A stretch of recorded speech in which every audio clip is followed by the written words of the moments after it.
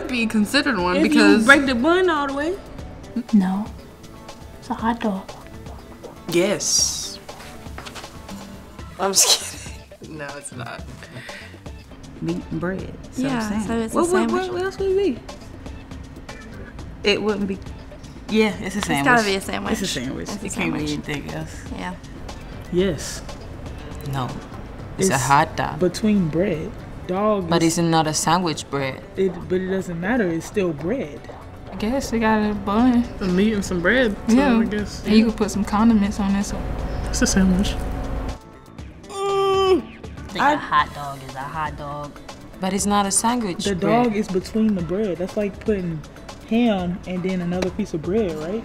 Look, I don't agree with you. Actually, it could be a sandwich because if you put the dog between the bun and you turn it this way, No. Sandwich is like It could be a sandwich. this way. You could I feel turn the like- hot dog. You could turn the hot dog like that and could. eat it like a sandwich. No.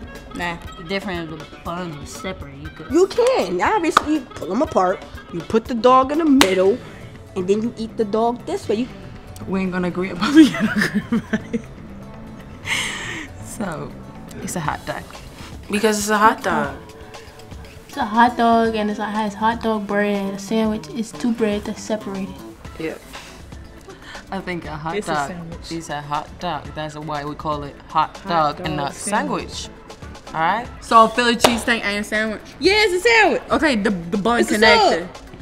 Sandwich. So a hot dog is sub now. Yep, it's a sub sandwich. Whatever.